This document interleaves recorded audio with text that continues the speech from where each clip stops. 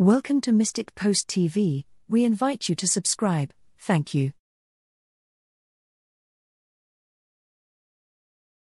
The great friend of Medjugorje and longtime director of Radio Maria, Father Livio, is very concerned at this very moment. He is particularly troubled because Our Lady has openly announced that we are now in a moment of trial. On April 25, 2021, in a message for the world, she said, "Dear children, may your faith not waver in any situation, not even in this time of trial." Father Livio says, "The powers of the New World Order, which are the powers of the Antichrist, will soon operate as the second beast of the apocalypse. This second beast will have the appearance of a lamb but the voice of the dragon, whose purpose is to enable us to worship the new religion, the humanitarian one, the man who makes himself God, trampling the cross and the salvation that comes from Jesus Christ.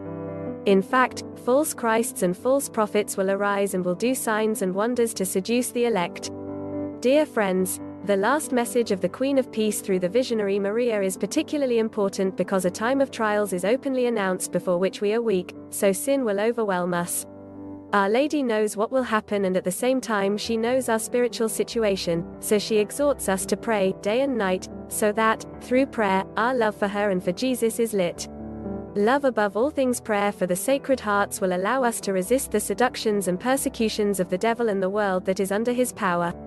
In the time of the test, the false prophecy will spread, that is a religion that has only deceptive appearances, but whose substance is the negation of the truth. As always the case, Father Livio looks to the messages of the Queen of Peace for solace and comfort. He says, who can resist in a world in which sin reigns, without being overwhelmed by it? No one could resist, without the strength that comes from God, but this can only be obtained by prayer. He urges us to accept Our Lady's urgent call to return to prayer until prayer becomes life for you. Do not follow the false one. Let us now read an important message from the Queen of Peace that can help protect us from evil and can be the light that leads us to Jesus. Message dated July 2, 2018, given to Medjugorje.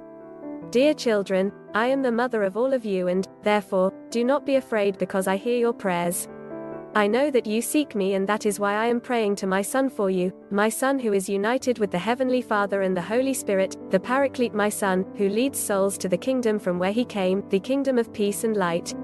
My children, you are given the freedom to choose, but, as a mother, I implore you to choose the freedom for the good.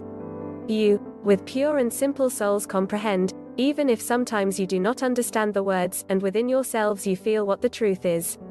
My children, do not lose the truth and true life so as to follow the false one. By life in truth, the kingdom of heaven enters into your hearts, and that is the kingdom of peace, love and harmony. Then, my children, there will not be the selfishness which distances you from my Son. There will be love and understanding for your neighbors. Because, remember, again I repeat to you, to pray also means to love others, your neighbors, and to give yourself to them. Love and give in my Son, and then he will work in you and for you. My children, ceaselessly think of my Son and love him immeasurably, and you will have true life, and that will be for eternity. Thank you, apostles of my love.